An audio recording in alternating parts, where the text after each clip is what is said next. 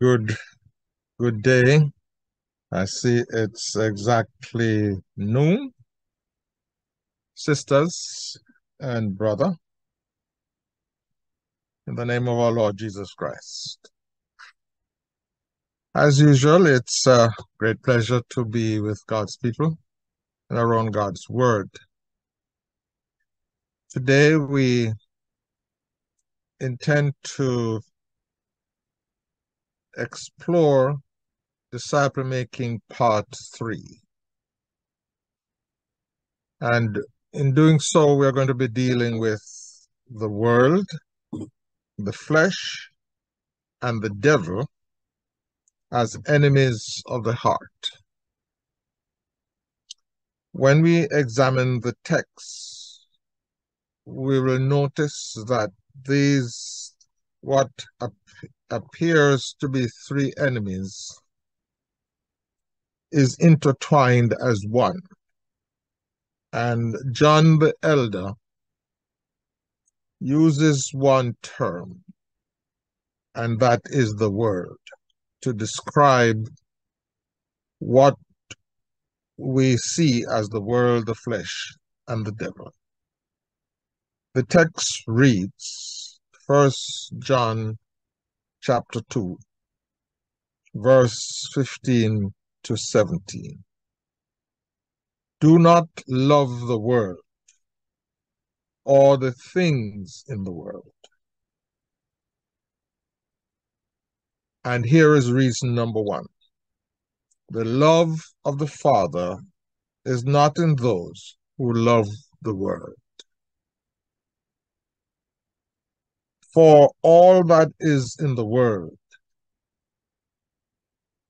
and here is the idea of the flesh, the desire of the flesh, and the desire of the eyes, the pride of riches, comes not from the Father, but from the world. So he's re-emphasizing reason number one. And here is reason number two. And the world and its desire are passing away, but those who do the will of God live forever. So the world is transitory because it is built on illusions, appearing as real, but is there to deceive us, thinking that we have that which is substantial and satisfactory, when it is not. It is passing away. It is fleeting like vapor, like a mist. It is passing away. But those who do the will of God live forever. No wonder one commentator labels this a conflict between the world and the will of God. You notice the verse, the paragraph begins with, do not love the world. And it ends, but those who do the will of God live forever. By observation, you will also notice that in this brief paragraph, the elder, or the translation of what the elder wrote, gives us mention of the world 6 times. Do not love the world or the things in the world. The love of the Father is not in those who love the world, for all that is in the world, the desire of the flesh, the desire of the eyes, the pride of riches, come not from the Father, but from the world, and the world and its desires are passing away. So you will understand as we proceed that we'll be talking more about the world. than about the flesh and the devil. But when we talk about the world, we are talking about the flesh and the devil, as we will discover as we proceed. Now, one of the things that you will observe, if, like me, you have been reading from chapter 1, you will notice that at this juncture, the writer, John the Elder, moves very carefully from descriptions to direction or directives. Because so far he has been describing what the genuine, authentic church looks like or should look like. And the reason I think he does this is that if we know who we are, we will know how to behave. I learned that lesson the hard way when I was in high school. For some reason, my house mistress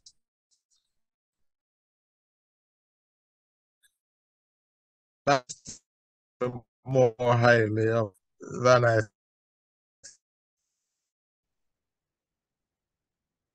She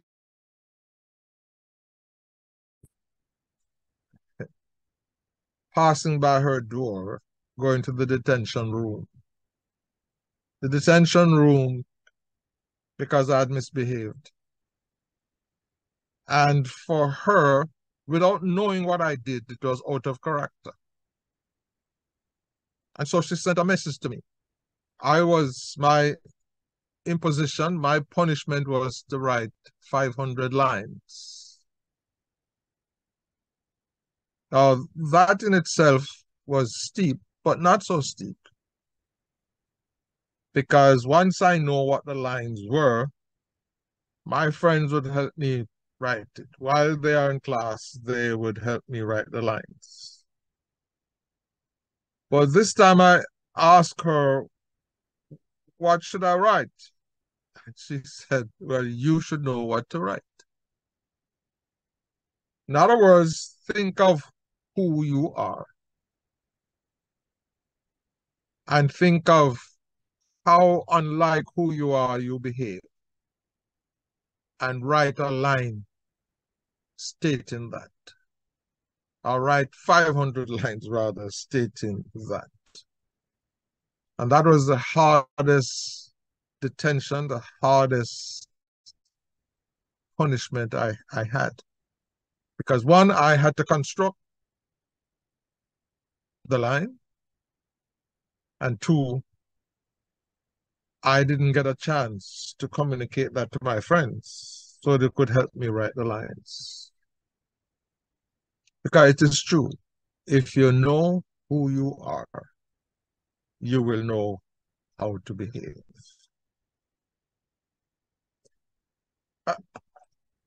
Another point that we have tried to establish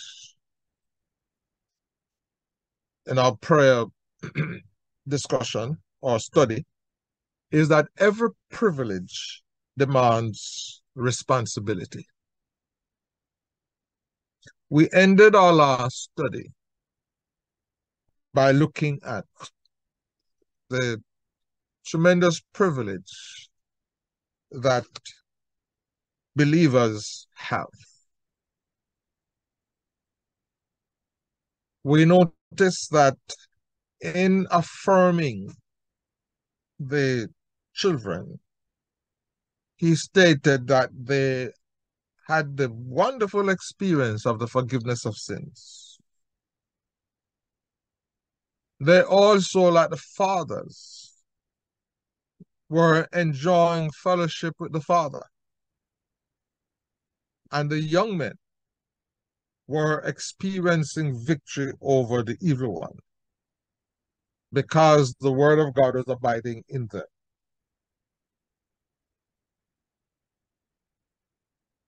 Now, these privileges were designed to force them to behave in a way that would be diametrically opposite to the world's way of living. And that's why, although one very um, reputable commentator thinks that this paragraph is a digression, I don't think it is. Because what John the Elder is saying, that if you have experienced the forgiveness of sins, if you are enjoying this wonderful, intimate relationship with the Father, and if you have discovered the source of victory, where you can be overcoming the evil one, then you should not love the world. Because the world as a system is diametrically opposed to the Father's will. And so, for the first time in the epistle, John the Elder is giving a directive. And the directive is what we find in our text for today. So let's examine what he meant when for 6 times he refers to the world. Now, the world generally is used to think of creation, to think of the earth, the planet. But in this epistle and in other epistles, the world is depicted as the godless system over which the powerful forces of the devil rules. In this system, the devil uses distortion, deceit, and sinful desires of the flesh and senses to perpetuate rebellion against God. In other words, the devil has come up with an alternative to God's plan, which on the surface seems easy, seems attractive, but according to God, it ends in death and darkness. This is why we read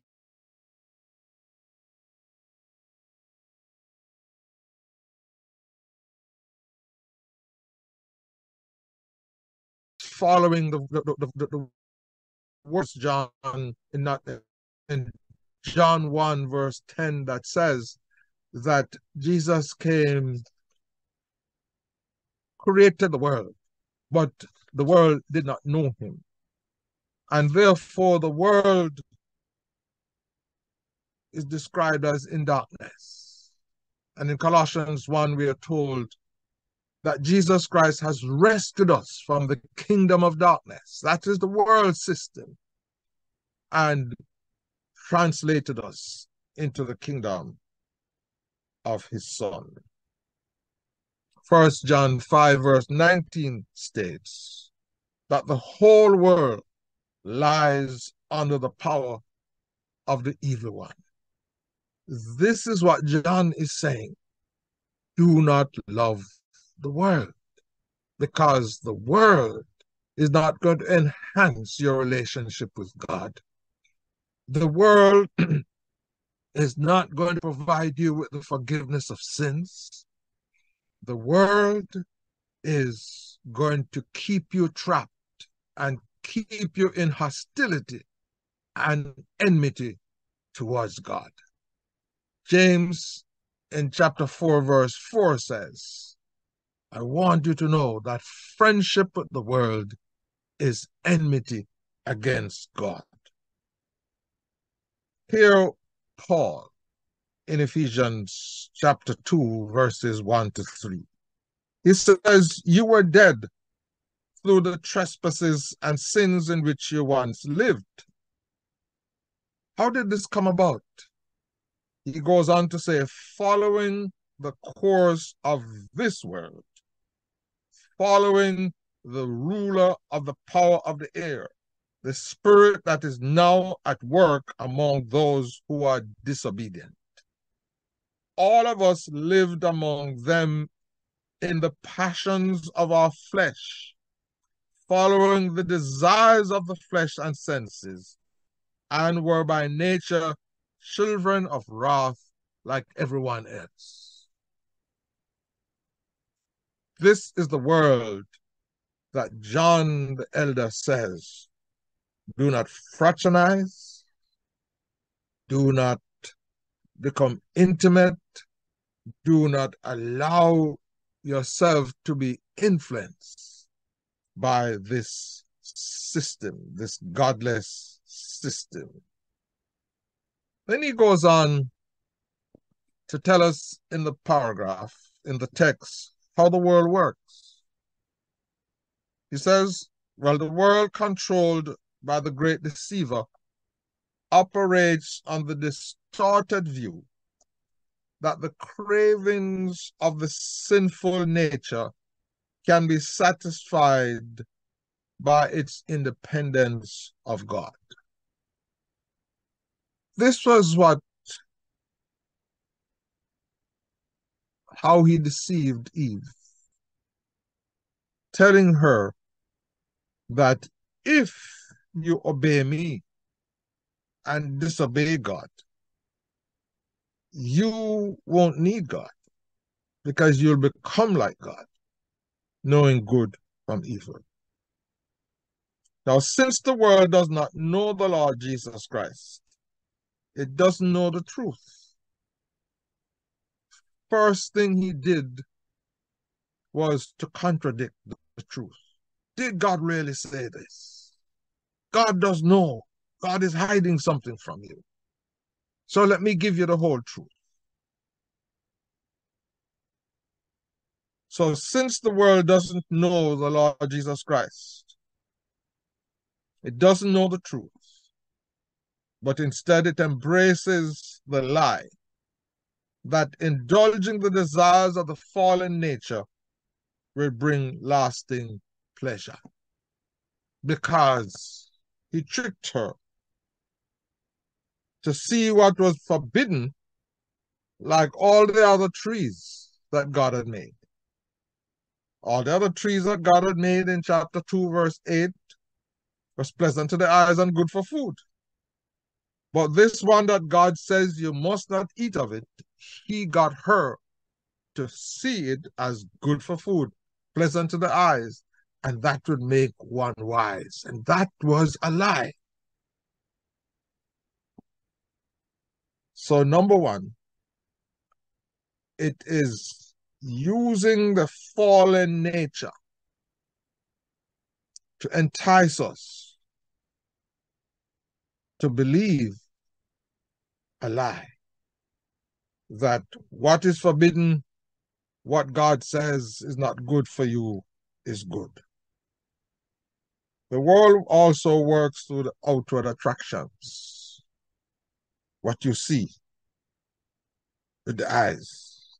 The world also works through what is seen by the eyes without making sure of their value. Because what is beautiful is not always good. It is true that all that glitters is not gold. In fact, there is also such a thing as fool's gold. That is iron or copper, because it is yellow like gold, looks like gold, but it is not gold. And this is what the world does. This is what the devil has succeeded in doing. And the entire human race is trapped into by this, into believing things that are beautiful to be good when they are not good. Again, he succeeded with Eve in Genesis 3:6. It was pleasant to the eyes as well as good for food. Achan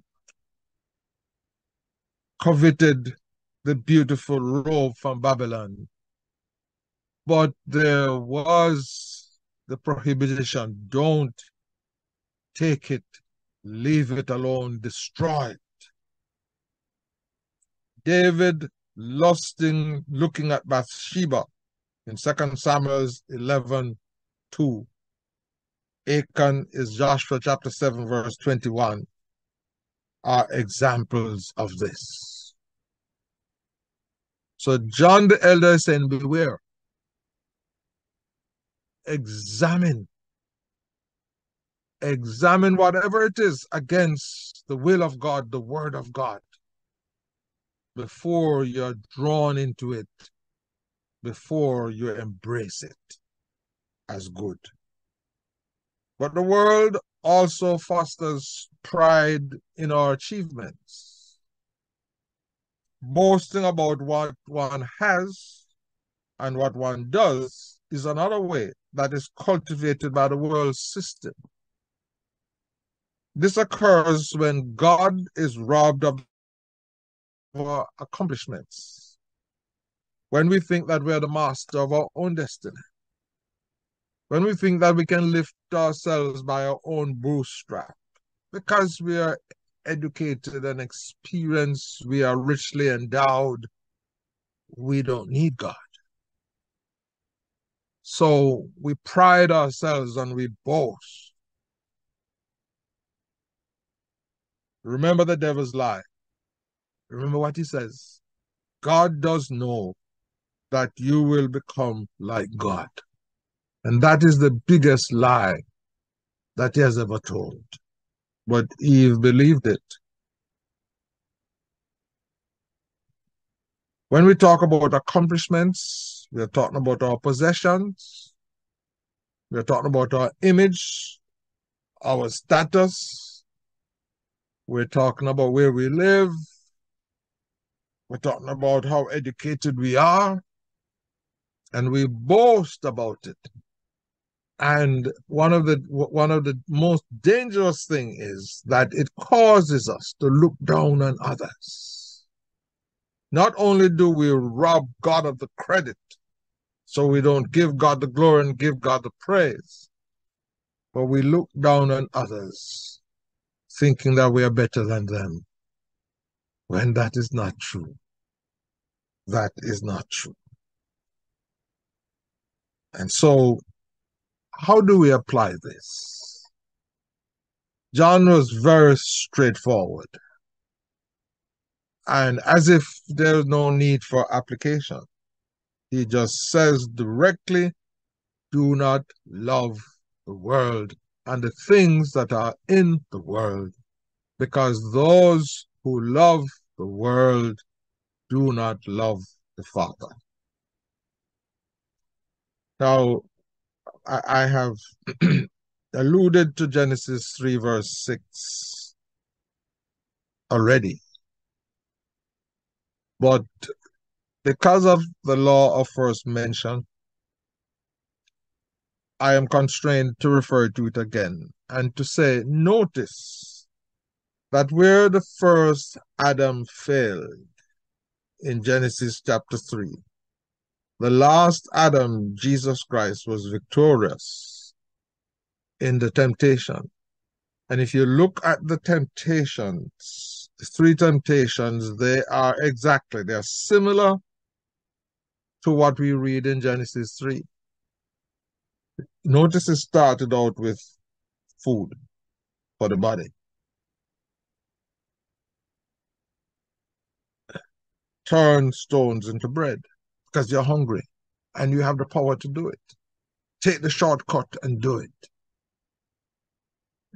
over in Genesis, when she saw that it was good for food, I can get satisfaction from this.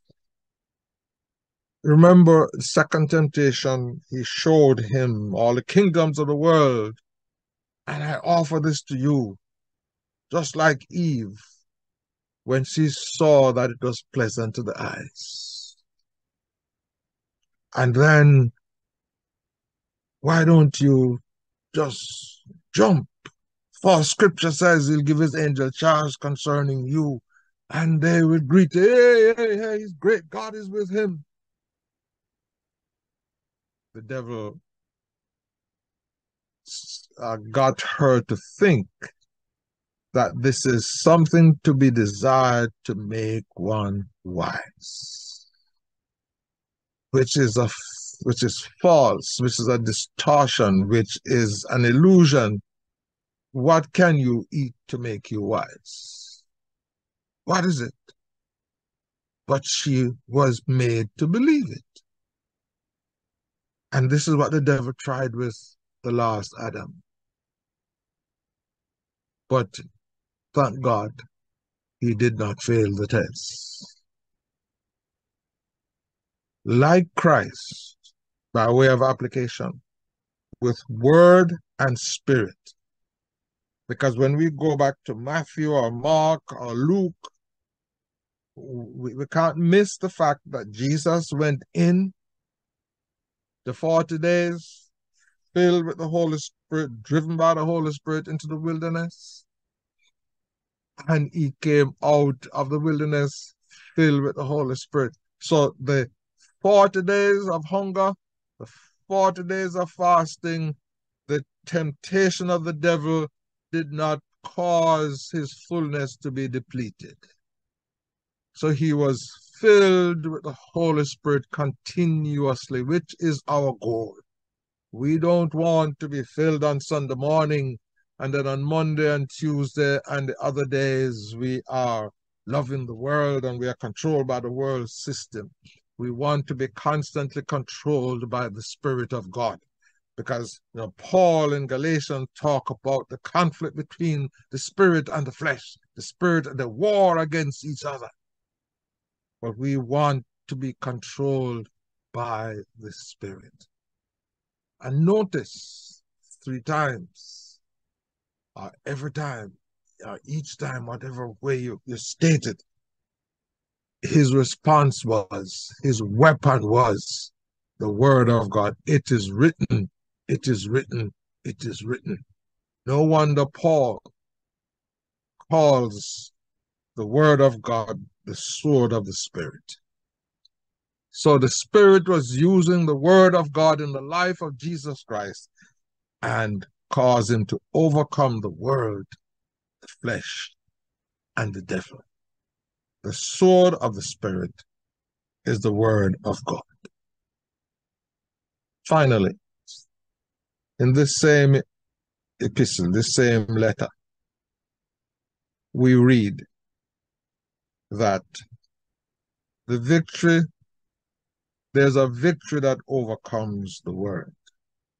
And here is how it is written. I think it's written in chapter 5. For whatever is born of God conquers the world. Isn't that beautiful? That we are positioned to conquer. We are born of God. What we are made out of and what we have become have positioned us and equipped us to conquer the world system, the world, the flesh, and the devil. And this is the victory that conquers the world. What is it?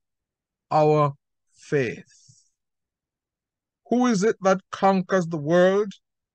But the one who believes that Jesus is the Son of God. So, you see, we're ending this study on the right note, considering the Lord Jesus and the way he conquered the world the flesh, and the devil. In fact, the Bible says that Jesus was manifested to defeat, to destroy the works of the devil. And didn't he do that? He surely did. Writer of the Hebrews says that very clearly, that Jesus destroyed him that hath the power of death, that is the devil, and has liberated us who all our lifetime were subject to bondage. And so the deeper our faith is in Jesus Christ, is the more victorious we will become, because we don't have to go to any university or any guru or any program in order to be victorious. The fact that we are born of God, the fact that we are indwelt by the Spirit of God, the fact that Jesus, who died and rose and is at the Father's right hand interceding for us, guarantees us victory over the world, the flesh, and the devil. Stories told of a group of people who went on a tour of a mint. A mint is where coins are made. They were shown the stages in which the metal was heated. Started out with it becoming red hot. And the guide says, well, you know, a metal is not at its hottest when it is red hot. When the metal is at its hottest, it is white hot. So they got to the point where it was white hot. And the guide said to them, you know, as hot as the metal is, if you were to dip your hand in water and I were to pour this white hot metal in your hand, you know, it wouldn't burn you? And everybody bowed their head and says, yes, yes. And so he turned to the gentleman who was next to him and he says, well, do you believe me? He said, yes, yes, yes. And he said, well, if you believe me, why don't you stretch out your hand and let me pour some water in, and then I'll pour the metal in. So he looked at his hand, he looked at the water, he looked at the metal, he says, it's okay, man, I believe you, I believe you. But he wouldn't stretch out his hand. So he turned to one of the ladies and he says, do you really believe me? And she said, yes. So she stretched out her hand. He poured the water in. He poured the metal in. And guess what? It didn't burn her. So he turned to the gentleman. He said, the trouble with you men is that you believe me, but you don't trust me. Now, in view of the fact that we are faced with the enemy of the world, the flesh, and the devil, and that the prescription for victory over the world, the flesh, and the devil is our faith. And faith is more than just intellect, giving an intellectual assent to the fact. But faith is trusting Jesus Christ with all your heart, with all of your being. Do you really trust him? Are you going to entrust your life with him? Because you and I, no matter how experienced, how long we've been Christians, how we know the Bible, cannot overcome the world, the flesh, and the devil in our own strength. But Jesus Christ has demonstrated that his life, his ministry, his death, his resurrection, his ascension, and the fact that he lives in the power of an endless life, that he can, has, will continue to overcome the world, the flesh, and the devil. Then let us entrust our lives to him, so that with the help of the Word and Spirit, we will overcome and become better disciples and followers of Jesus Christ. Father, I just ask you to bless your words to our hearts and glorify yourself, we pray, and cause that we will not only experience the forgiveness of sins and fellowship with the Father, but as the young men in our text experience, overcoming the evil one, because the word of God abides in us. Amen. Amen. Thank you.